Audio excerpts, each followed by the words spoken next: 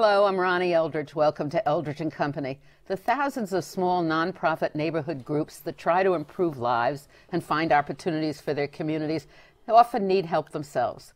30 years ago, Fran Barrett founded something called the Community Resource Exchange. It's a nonprofit social change consulting firm that does just that. Welcome. I'm so glad you're here. It's a brilliant idea. How did you get that idea? It grew organically, I'd say. I got, when I first came to New York, I lived for many years in Brownsville, which was a community at that time which was in great need.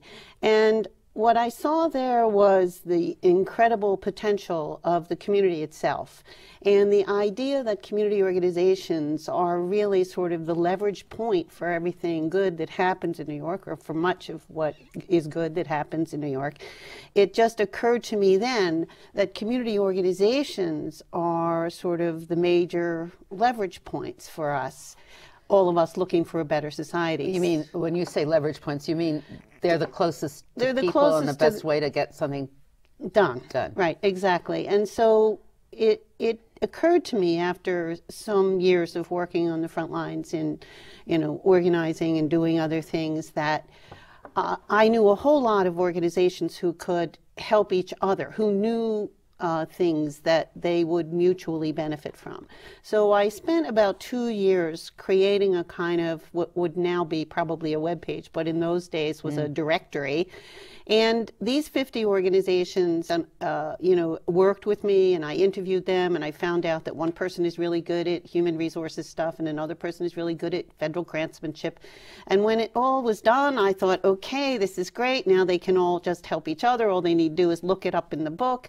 And they said, oh, no, you don't. This is all well and good, but we need somebody to be the sort of interface between us. And so CRE was really born out of that idea. And that's why we're called a Community Resource Exchange, because we learn from organizations and we bring the information that we've learned to other organizations. So now, currently, you're helping how many organizations? Well, we work last year with about 300 organizations, and another 500 individual people came through our workshops and training sessions and leadership centers. So a fair number of New York community organizations are involved with CRE now, and in the more current way of talking about these things, we now have a fair amount of knowledge stored up from other organizations. And so also we've got a very accomplished sort of consulting staff of 30 people,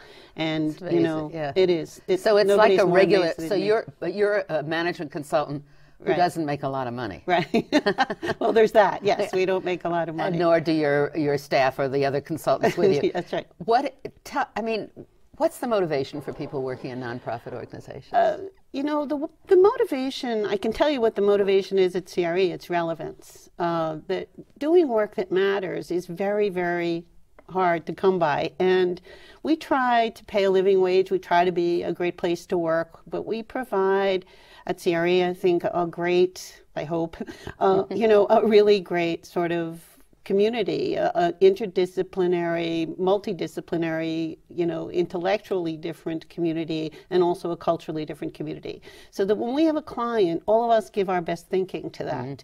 And that isn't just, consulting firms are often based in the sort of thinking of MBAs and that training, and that's all well and good, but we like to mix in, one of our colleagues is an engineer, several of our colleagues are social workers. I mean, we like to look at things from a lot of different angles to see how do we come up with the best idea. So it's basically people who have a sense of community and of the common good. That thing that some of us grew up with. Yes. That many people aren't, I think, these days. I don't know. Well, yeah. But you see it in a lot of communities. We see it every day. We see the best of New York every day, and that's a very lucky thing. And we kind of, we get off on that. We get to find somebody great in Staten Island who's doing something no one else ever thought of doing, it's really a privilege when organizational leaders turn to us and say, I really want to do something in my community, whether that is to start an after-school program or help with, battering or whatever it is.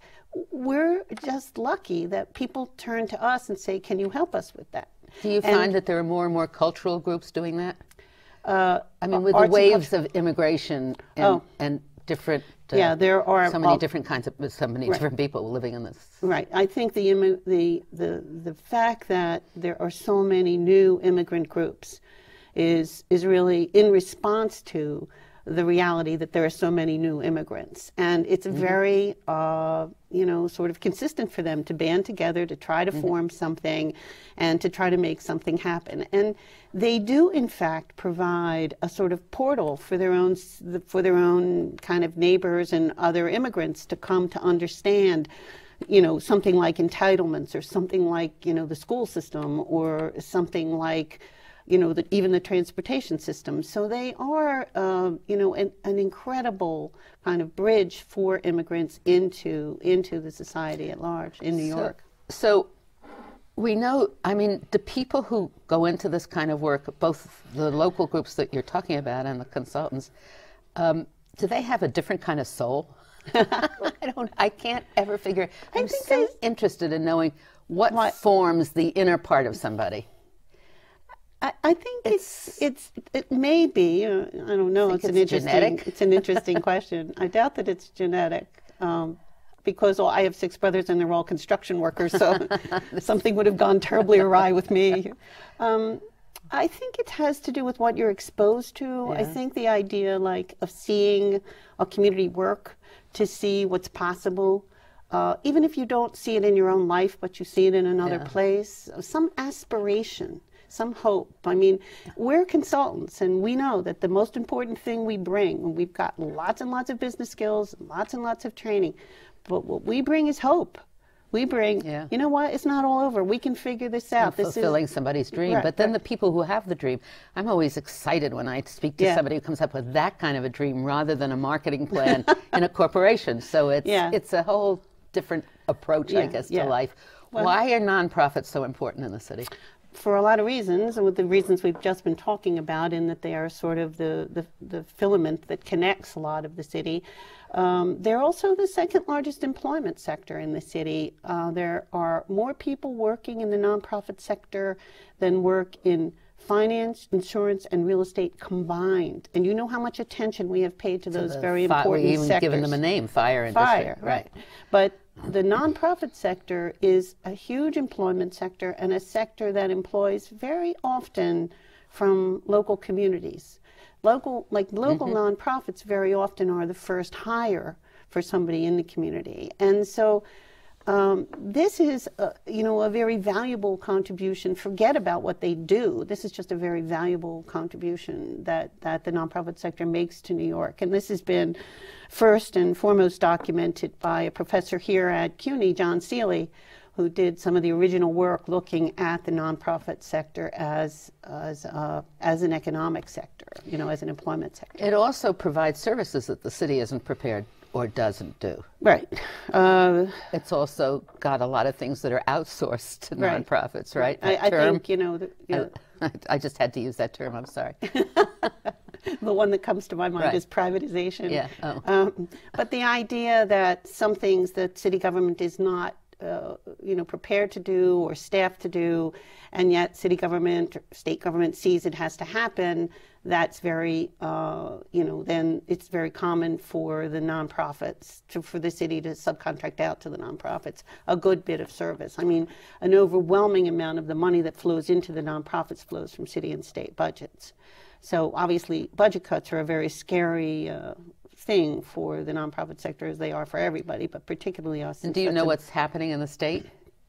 Right now, no. Or even the federal government now? No. I mean, the Feds had, there was some freeze action today. We don't know what that would happen, but everything's intertwined, like if there's a freeze on, say, reimbursements for Medicaid, or I guess Medicaid would be the one, then that affects all the agencies that are doing mental health and other types of services that are reimbursed on an individual basis. So it's a very tough business, and I think along those lines we have some really brilliant managers of nonprofits. I mean, I think that many of the people who work in the for-profit sector would agree if they knew that they simply couldn't do what we do because we're presented with an impossible task. Okay, there are, there's 40 families here who are being displaced, or 50 young people whose school is being closed, and they were tied very much to a particular after-school program. And how is that? And there's very little infrastructure, and so, and there's very little money in the best of times. So they have to have great initiative, yeah, right? They have to be imagination, very creative, right. resiliency, everything, flexibility. Yeah. A sense of humor helps. Yeah. So I'm always amazed, I mean, from working in the government, with people who worked in the government, they always wanted to be tested in the private sector. I assume there are some people in the nonprofit who feel the same way, that you don't really make it until you're in the private sector. Maybe not. Yeah, I don't know that the people in the nonprofit sector feel that way, but I remember one time sitting next to somebody at a dinner, a corporate executive, who said to me that he thought I could get a real job. So, I think it is That's sort so of incredible. What did you say? I just laughed. So, but, the reality is that we don't have enough coming together of the two sectors. We don't have a great understanding of each other. But increasingly, the next generation of leaders, I think, are looking to do something that combines the kind of the ability to make a living and the ability to do social enterprise. So are we touching souls, more souls, do you think? Souls are touched. I'm hoping that it's not, in the concept of a simple answer, like if somebody from the corporate sector just comes and whips us into shape, we'll be fine. I think there has to be some lessons learned from the experience that they've had in the last couple of years. But I do see, like, sort of if you look at the graduate school enrollments in nonprofit management and at the Columbia School of Social Enterprise under Ray Horton's work, you see like enormous growth and enormous interest from the part of on the part of young people. Yeah, and the graduates. And so, I don't know about you, but I could be doing nothing but informational interviews all day long because so many young people are interested in the sector. The question, one of the things that I observe, I don't really have a big answer about this, is that there's really no way into the sector. Like, you kind of have to know someone or... To get into a nonprofit? You really? There's no one portal. There's no one way to say, okay, there's no one place that you can go and see the whole sector and say, oh, gee, this is for me. I want to be over there. But a lot of the people in nonprofits range from very small to large, right? So a public hospital is a nonprofit. Yes, exactly. And what else? The school system. Schools. Well, that's a public agency. Yeah. I think that, we do have, like, even within the range at CRE, we have nonprofits with zero money, and we have nonprofits with operating budgets of $50 million. Yeah. The problem with the $50 million level organizations is it's a collection of government contracts more than it is any kind of corpus of money that they have on their own. So they have a million sort of requirements that they have to meet in order to deliver on all their contracts. If they have government contracts, then they're direct services. Is that mostly direct service? That's mostly what government does, and direct service is, of course, the thing. Like, is that what you call privatization? Except that this is to a nonprofit instead of a profit maker. Yeah. I mean, the immigration facilities are now privatized. Yes. They're profit making. Well, some of them are, and that there's still hundreds of immigrant groups out there that are trying to do. The other thing is that immigration services. The immigrant nonprofits, small, they become advocates also, which is very important in our system of government. Yes. And there's a fair amount of awareness about the need to make a case in a more rigorous way than we have in the past. And so even the tiniest organization is looking for, how does it show results? How does it, demonstrate that it is fulfilling a very important need? So is that a technique from a corporation to a... Yeah, I mean, I think we've been really adept at bringing things in from the corporate sector that work for us and using them. And I would argue that in New York, we probably have one of the most sophisticated nonprofit service centers in the country. There were people who 25 years ago were very thoughtful. People like Hildy Simmons, who was then at Morgan Bank, who thought about the fact that we have to build the capacity of the sector. We have to make this sector strong enough to be able to deliver the services that we're going to expect it to deliver. So we have premier organizations, not just Jeff Canada, although he is brilliant at I was going to say Reedland, but at Harlem Children's Zone. And that program has been picked up enormously at the federal level, and they're looking to recreate promised neighborhoods all over the country. But we have, you know, hundreds and hundreds of Jeff Canadas out there who have great programs, who do remarkable things, who make miracles happen.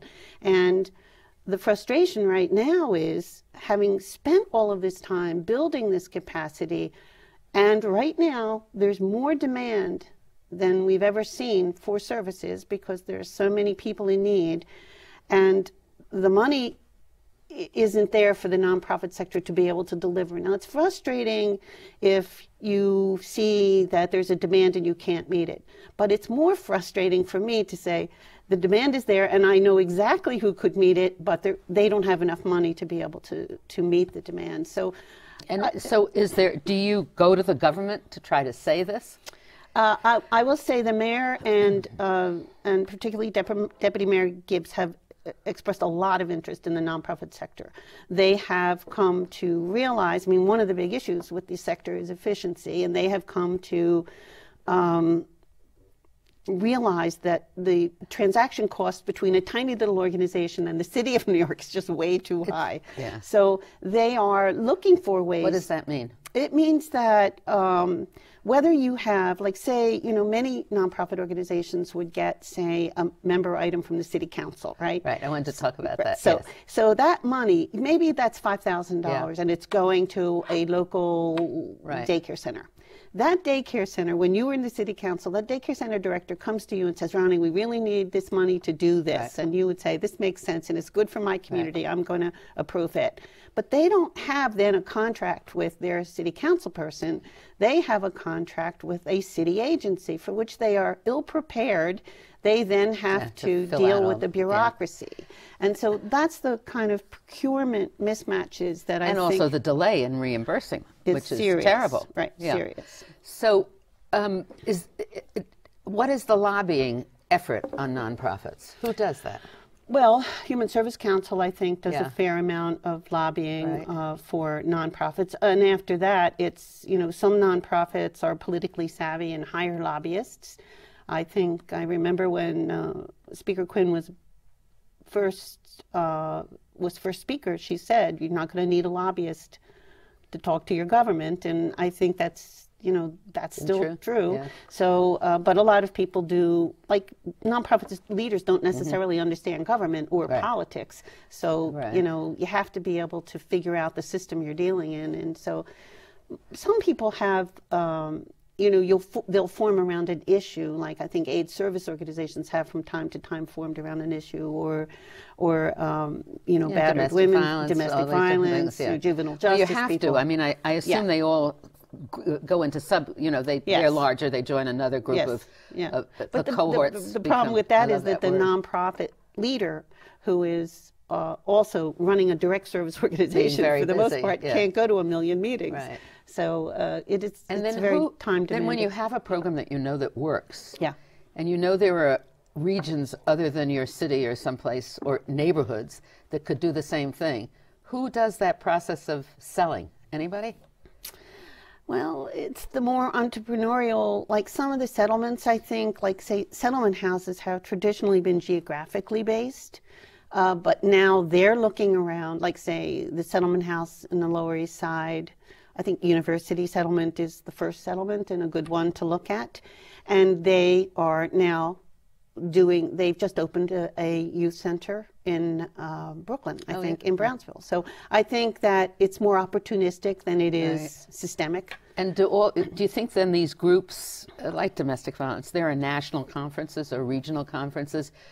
Does the pollen, I mean, it's like pollen, you know. To some degree. I mean, I think that, you know, one of the issues is that the sector's divided by issue, like domestic violence or at-risk youth, and And yet, when you're actually on the ground in a poor community, families don't show up and say, I have an at-risk youth here, Right. or, so mostly on the ground, people are doing more multi-service, but they might be funded to do just one thing. So that means that only half of the time that they're working is actually covered by their revenue.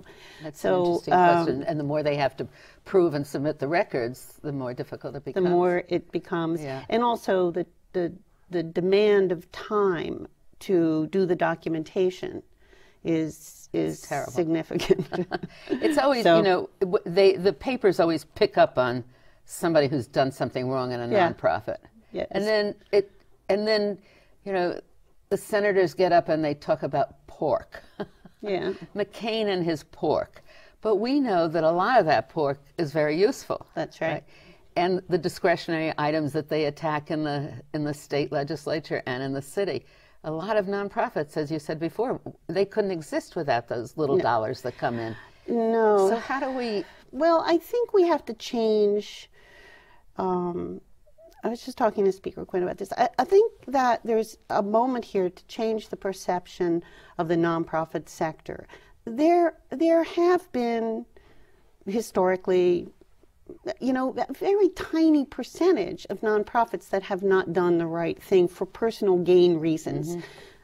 I think people have, maybe not done the right thing because they didn't know. Then somebody like us tells them, and then they stop doing it. So I think the idea of personal gain came in the case, of the member items at the city council. That came more from the council, and then it came from the nonprofits. Right. So, but I think we can look at that, but I suspect that we would do better as a city to look at the incredible contribution that the nonprofit sector makes to the city at large. It has to be more valued, not, as you were saying, thought of as less than a corporation, and it has to be also valued for the range of activities that the nonprofit sector delivers to the city every single day, with a fair amount of grace, with a fair amount of excellence, I guess I'd say. And so, it does feel like we're sort of looking at a tiny little piece instead of taking a broader look. And we have to balance it also, because the reason the fire industries are so important is the revenue the city gets from them. And that's because they have higher salaries. That's right. The nonprofits are basically saving the city money in the long run. Yes, and we pay taxes. I mean, we don't pay sales tax, but we pay real estate tax, we pay the new payroll tax. And the employees pay their taxes. Right, exactly. Right. So, but the salaries are low. Yeah, the salaries are lower. So the city doesn't get the revenue. So somehow you have to show the contribution. True. But I would argue that the salaries are lower, but then you have to put a price on what the services are. Well, yeah, but I think that I just think this, I can't prove it, that more nonprofit staff people live in the city than in the than the corporate. I mean, that money you're going to find nonprofit workers in the 5 boroughs. I hope they can continue to live here, because the prices it's getting so expensive. Well, yeah, it's horrible. Probably another show. So the other interesting thing that I wanted to talk about, your dinner partner, well, you could get a real job. It seems to me, from my own personal observations, the people who come from the private sector and think they can run in the public sector, the number of disasters is higher than the other way around. Yeah. Well, there aren't too many nonprofit leaders who've gone on to run major corporations. But wouldn't that be nice? It could be so great. You would think that Ben and Jerry, for instance, must have been involved in a nonprofit. Maybe they were. I don't know. Maybe we can have one of those role reversal days and trade off nonprofit leaders. But that's true, isn't it? Yeah, it's true that nonprofit leaders are tested more, forced every single day to sort of reach inside themselves and find the will to find a new answer or to move ahead. So I think that it goes more to the heart of you. I mean, never having run a corporation, I don't know. And it's more respect for, the hierarchy, although it's there, but the respect for workers is higher. Yeah, There's, as a collegial, a nonprofit isn't going to hire somebody at substandard wages. not if they can avoid it. I mean, Yeah. some of the contracts, require Right. that, but it's not something they would revel in or be glad of to be able to Right. keep costs down. And- Nonprofits have a kind of or have traditionally had a kind of social compact with their staff, which is the salaries aren't very good, the work environment is better, we will train you, and we will pay for benefits. Now, on that last point, we're beginning to fray because health insurance costs are so high. Yeah. So that's kind of hard for everybody right now. You have a website that people can go to? I do. And small organizations, you charge a scale of fees from 0 to whatever.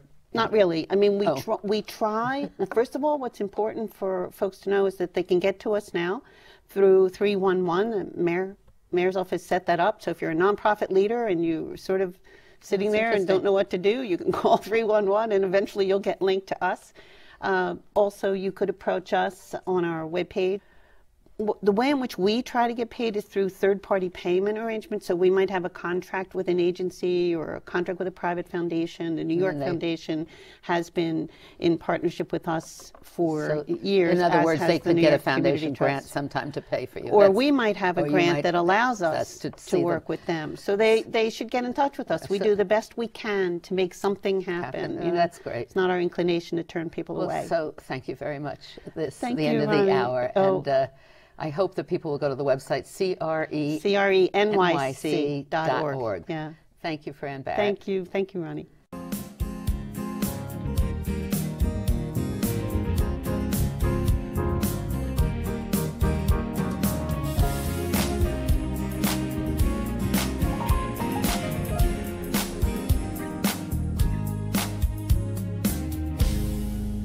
If there are any people you'd like to hear and topics you'd like us to explore, please let me know.